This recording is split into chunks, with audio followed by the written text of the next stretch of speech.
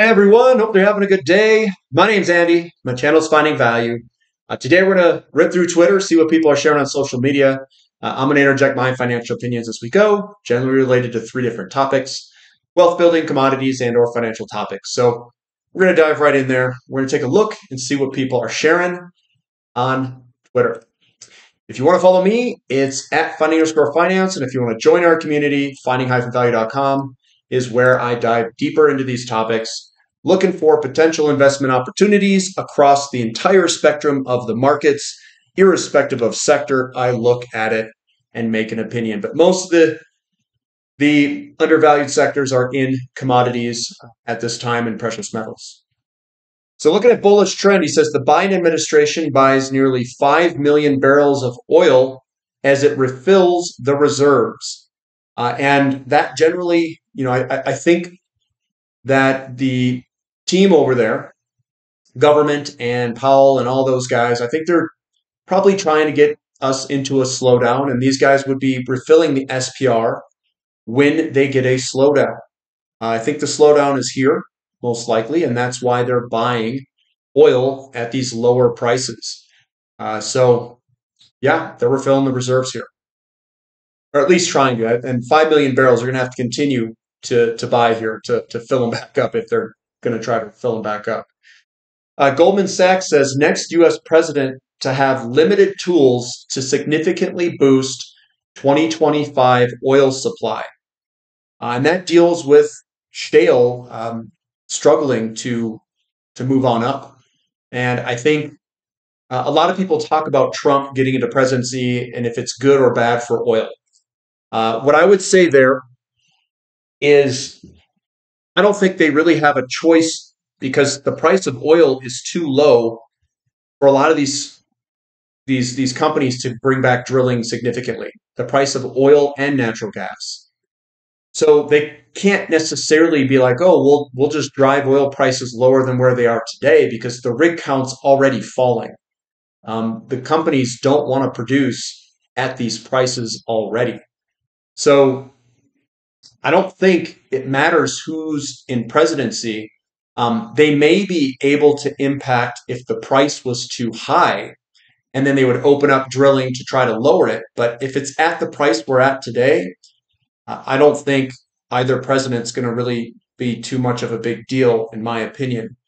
The oil to gold price is roughly at 30 to 1. It's a little over 30. That has historically been incredibly cheap. So oil right now is at a cheap valuation, and the rig count is a reflection of that cheap valuation. But if things were to reverse and move in the opposite direction, we very well could struggle to have a lot more production from the United States for a variety of reasons. If you want to get into those reasons, it's in the article in there. I'm going to skip over Kevin, and we'll talk about that one at the end. It's kind of a long thread, but I want to talk about the AI bubble and his opinions on it. Brian Feroldi says, why fees matter visually. So this is talking about fees, and I don't hear a lot of people talk about fees. A lot of people say, well, I'll just buy an ETF. Well, the ETFs that I've seen have drastically underperformed a portfolio that is put together without fees. So I generally would like to pick my own companies and then invest in individual companies and bypass all these fees. So what do the fees actually cost you? So starting at 2002 is the beginning point. We have a 0.3%, 1.3%, and 2.3% annual fee to show you the difference of the returns to you as an investor and what the difference of these difference in fees really is to the investor. So from 2002 to 2022, which is a 20-year time frame, a 2.3% fee leaves you at $180,000-ish. And this is starting at 10 grand. The 1.3% annual fee leaves you at 225, and the 0.3% annual fee leaves you at $275,000. So almost $100,000 difference with a 2% annual fee difference. And if you have zero annual fee and you basically scrub out the garbage out of the ETF, like the bigger companies, you could easily double this return here. So you could turn maybe this is 100,000 into perhaps 300,000. But if you use smaller companies, I think you could easily outperform this. I outperformed this in a few years in 2020 to 2022. I actually turned less than 100,000 more and returned it more than 300,000, way more. So yeah, you can do it in a shorter period of time if you select the companies and you choose the good ones. And it's not necessarily good, I should say. I should say the ones that have more volatility and ones that are high cost producers, maybe they have a little bit of debt because they get sold down to pennies on the dollar at bottoms. Here's Grady and commodities TA cycle. So this chart, this ratio chart is building out the right shoulder in its 44-year inverse head and shoulders pattern. And now it has a pink double bottom. It's a reversal pattern, breakout and back test, followed by higher high confirming the double bottom breakout. Gold is a proven safe haven, and copper is a base metal that usually does well in good economic conditions. It equals Dr. Copper. Look at the huge move during the inflationary 70s for the ratio chart. It then consolidated the 70s move for 40 plus years. It now looks ready to go again. Said 4 years ago when posted this chart for the first time as the right shoulder was bottoming, that it was a time for another inflationary period like the 1970s. And since then, inflation has risen hugely. But it is only getting started, unfortunately. I also called the start of the commodity super cycle bull market at the same time back in early 2020. I've been in the game for 29 years and started the service because I want to help, as I see this as coming and the increasing need for proper guidance as the world becomes more and more unstable. So here's the big move of the 70s, the shoulder, the head, and then the shoulder that's scribing out, and we'll get a huge break. In his opinion, it's a 40-year, absolutely massive, great-looking inverse head and shoulders. You could also call it other patterns too. It's just resistance, and then, head and shoulders. Double bottom breakout and back test reversal pattern followed by higher high, and he's talking about this over here on the shoulder there. So that looks like gold could drastically outperform copper. I'm in the energy camp and I'm in the gold, precious metals, I should say, camp. I do think that those will outperform everything else in the inflationary period that's coming.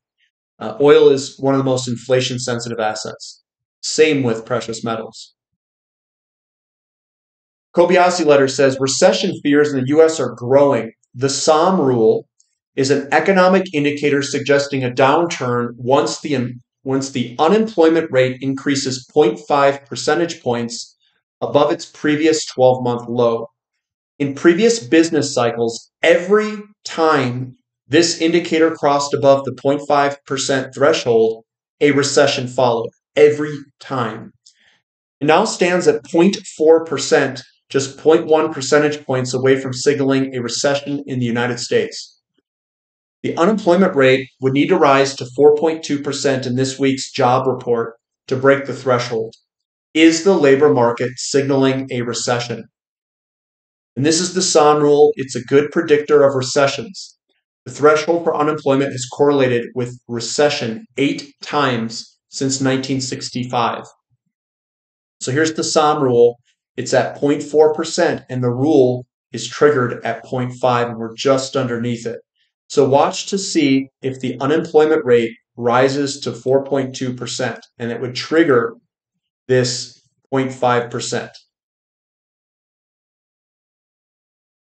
I'm back. Just in, the U.S. national debt surpasses $35 trillion for the first time in history.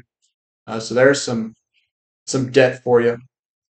Investment wisdom, Peter Lynch. There's 100% correlation between what happens to the company and what happens to the stock. The trick is it doesn't happen over a week. or even over 6 to 9 months. That's terrific. Sometimes fundamentals get better and the stock goes down. That's what we're looking for, says Peter Lynch. We're looking for that divergence between value and price, what he's talking about. Grady, a backtest for silver of that blue trend line at around $26 is still possible. But either way, this is a very good looking big picture chart. And I know some people get bearish, and their bearishness and bullishness is completely around the short term price movements. That's not what you want to do. You want to look for breakouts and stay bullish when you're broken out. We've broken the trend line here to the upside. Even if we go back to 26, we're still should be looking at this from a bullish mindset, not from a bearish mindset. The chart pattern looks fantastic. It's still good to go, guys. And even if we drop to 26, it's still good to go. Critical minerals cheat sheet from Sprott. So clean energy requires critical minerals. This is one thing I don't like. I don't like calling it clean energy. Renewables are not clean energy. Renewables, they use clean energy to persuade you into something, to make you think it's clean. What if clean energy, what if renewables are actually more environmentally damaging than fossil fuels? The only reason they try to brainwash everybody is because when you continue to call it clean energy, you actually start to believe it. It says critical minerals are essential for the global energy transition as we move to offset CO2 intensive energy sources with cleaner sources, including nuclear, electric vehicles, solar, wind, hydro, and geothermal energy. And the mess of minerals that it takes to do this is appalling. I'm all for, expanding population growth. I'm all for increased energy and all that stuff. Increased energy use is wealth. That's what it is. I just don't know how you get there using what they consider to be clean energy and things that don't emit CO2 by their definition, although everything that is made in clean energy has CO2 wrapped all around it. You don't have renewable energy without CO2 from fossil fuels. If you were to take fossil fuels off the face of the planet, you would not have renewables because the energy return on energy invested is too low. And we're just digging holes everywhere in the ground, destroying the environment, and then putting these things and deforesting our forests to put in wind turbines and solar. I don't know. It doesn't make sense to me. But it is incredibly mineral rich to do this. Brandon says, one of my favorite Stanley Druckenmiller quotes, people always forget that 50% of a stock's move is the overall market.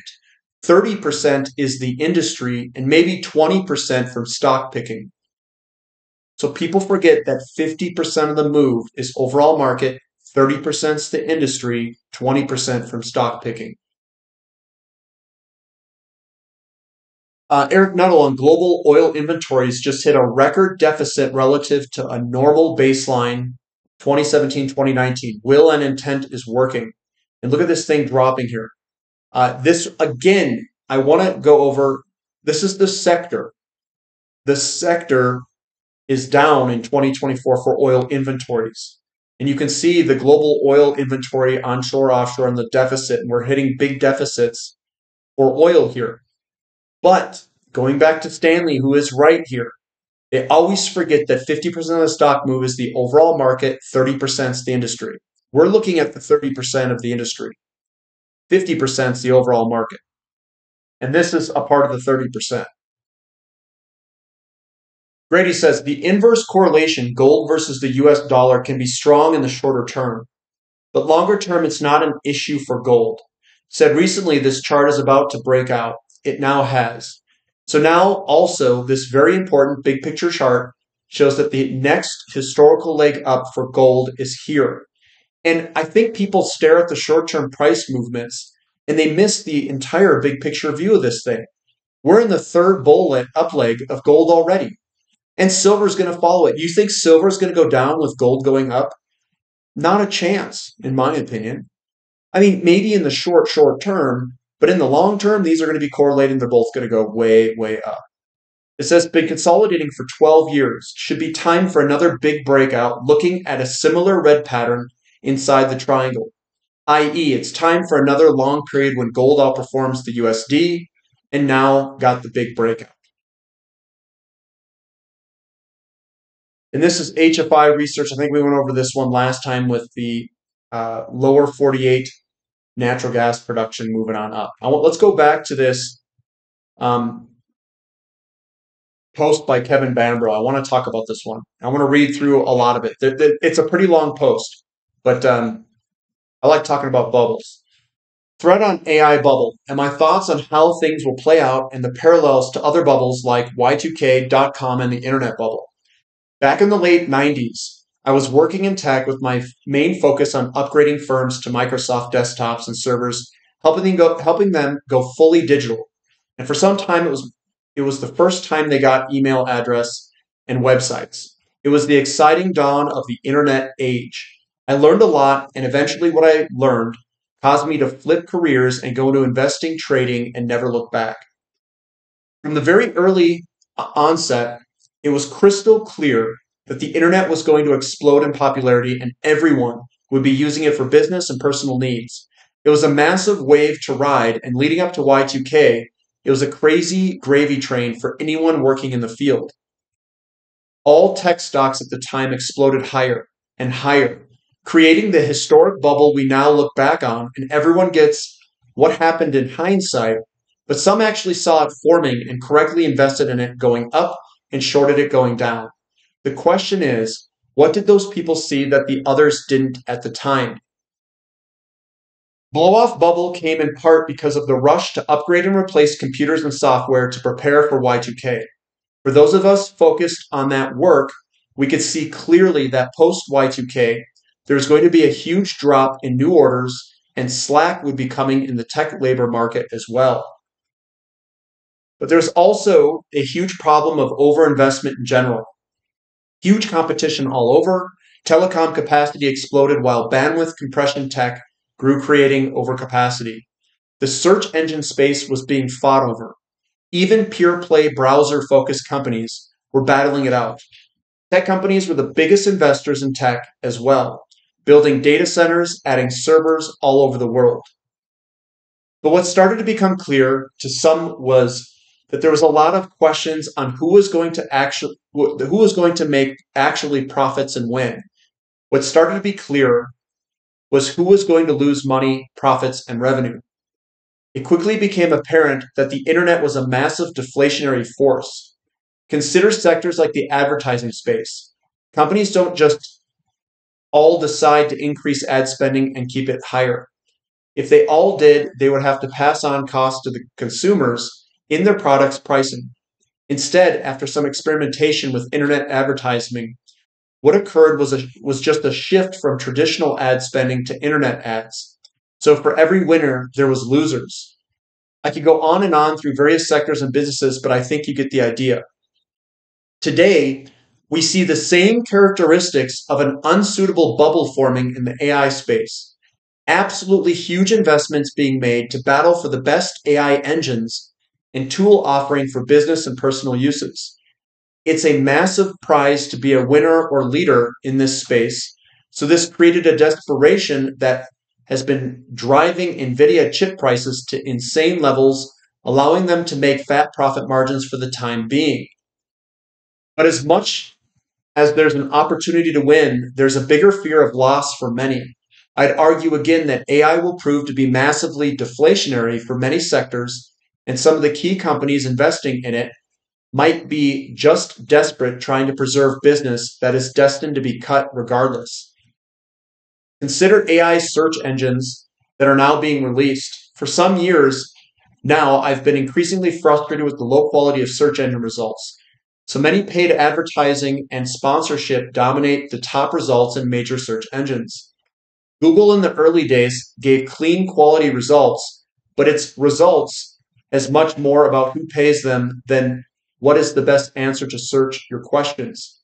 This results in being forced to often do multiple searches, refining search criteria, keywords, and also looking pages deep in results. New AI search engines will surely deliver higher quality results, we all hope. But will this end up meaning less opportunity for advertising sales? Either way, total ad spending the world over won't be going up. AI-related ad spending will undoubtedly come at a cost to a company that is currently getting the ad revenue.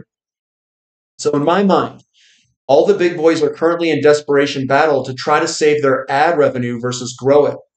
Sure, there's new startups like OpenAI that may explode in value like Google did in the early days. But there's zero doubt in my mind that the winners will be stealing revenue and profits from existing businesses. The browser war of the late 90s, early 2000s was for a time won by Microsoft. They won it by giving away Internet Explorer for free with their operating systems. So basically no profit, all investment. Use it as a loss leader to keep dominance in their core business, operating systems, and the Microsoft software suite. There's always the law of unintended consequences. The AI ramp up will prove to have many of these. Google will invest billions upon billions trying to save their core search business. But only the naive will think this will be profitable for them. I think AI will cost Google profitability over time more than it will boost revenue and margins. What about Apple, Microsoft, Meta, Twitter, or other businesses investing heavily in the space? Who will be able to charge for AI services? How many subscriptions will business or individual need be willing to pay for? It is not more likely that all these businesses will invest in AI and then be forced to offer it for free or close to it. Will Apple feel pressured to give away AI chat search as part of Siri's offering just to keep market share of phones? Because perhaps Google's Android platform will be giving it away. Will all the search engines not have to adopt AI improved results and do so freely? Will the improved results not result in less clicks? Will the improved search results means less time on page app, less eyeball scrolling time to try to monetize? Will improved AI results mean less clicks through to inferior products or information sources? How many times do we find ourselves performing a search, clicking on a few different results, only to back up and click on another result trying to find what we were seeking?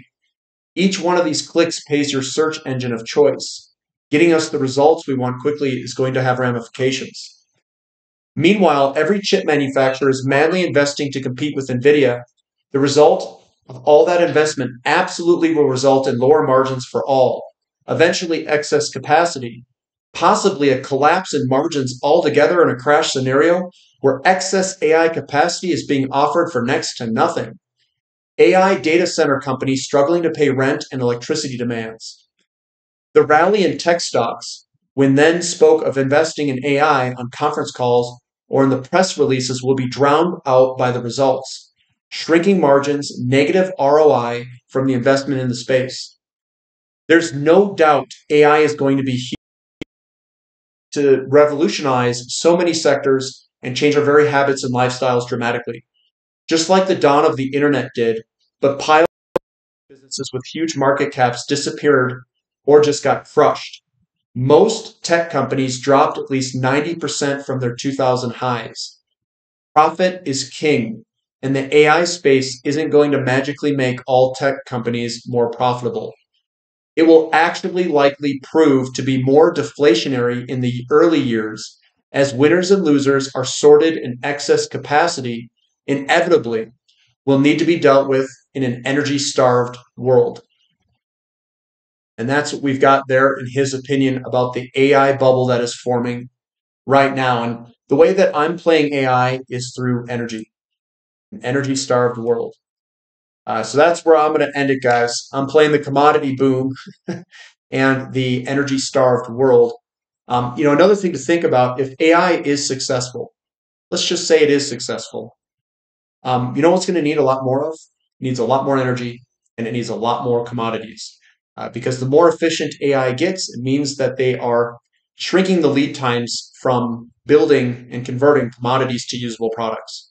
And if that's the case, we are going to increase the input of commodities and energy dramatically. So I think that AI While it may be in a bubble for a lot of the companies here in the short term, I think in the long term, it's going to be a big driver of commodities. And what you're going to find out is that if AI is successful, the true wealth is all stored in commodities then, commodities and energy. So that's what I've got for today, guys. Give me a thumb up for the content, subscribe to the channel, and we'll catch you next time. This is Finding Value.